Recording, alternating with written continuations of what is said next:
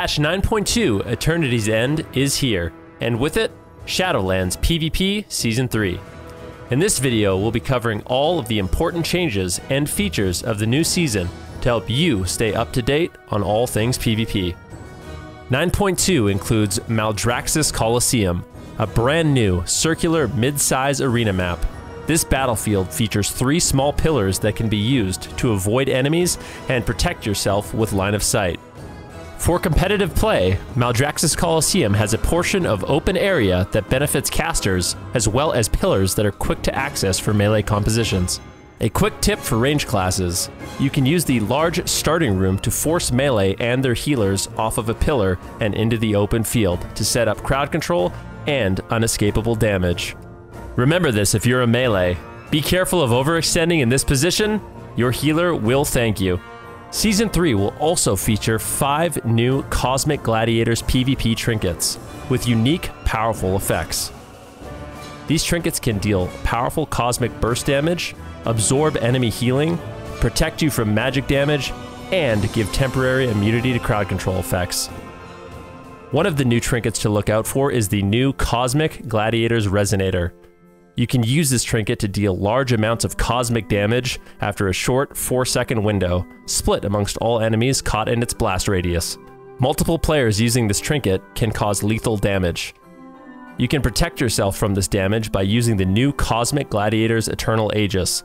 This powerful defensive trinket absorbs magic damage and all incoming cosmic damage.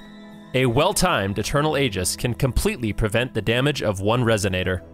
The PvP Trinket 2-piece set bonus, Gladiator's Distinction, has also changed. In earlier seasons, the set bonus granted a 40% increase to the damage and healing bonus of Versatility. This made Versatility very important to stack for PvPers. In 9.2, the set bonus will change to an increase in primary stat and bonus stamina. While still an important secondary stat, stacking Versatility will be slightly less important this season, giving you more flexibility with multiple secondary stat combinations. You'll be able to unlock the ability to wield 2 powerful legendaries at the same time. In addition to the original legendary effect you've created, you'll also be able to use your unique Class Covenant legendary. There will be many powerful combinations that can greatly increase your defensive and offensive capabilities. You'll need to experiment with these effects to utilize a combination that works best with your playstyle and preferred PvP content. Class set bonuses have also returned to the game. All specializations have their own unique 2- and 4-piece set bonuses. These powerful perks may greatly increase a player's damage, healing, or defensive abilities. You won't want to miss out on the power of these bonuses, as they'll provide a huge power boost to your character. For PvPers, set bonuses can be acquired through the Great Vault, so make sure to cap your characters to access these powerful sets. Finally, a brand new brawl has been introduced in 9.2, Solo Shuffle. This game mode allows you to queue up by yourself and jump straight into the arena for conquest points and honor rewards. 6 rounds of 3v3 will play out with different combinations of players, giving everyone an opportunity to play multiple rounds with each other. After all 6 rounds are played, the players with more overall wins will claim victory and earn bonus rewards to purchase and upgrade their PvP gear.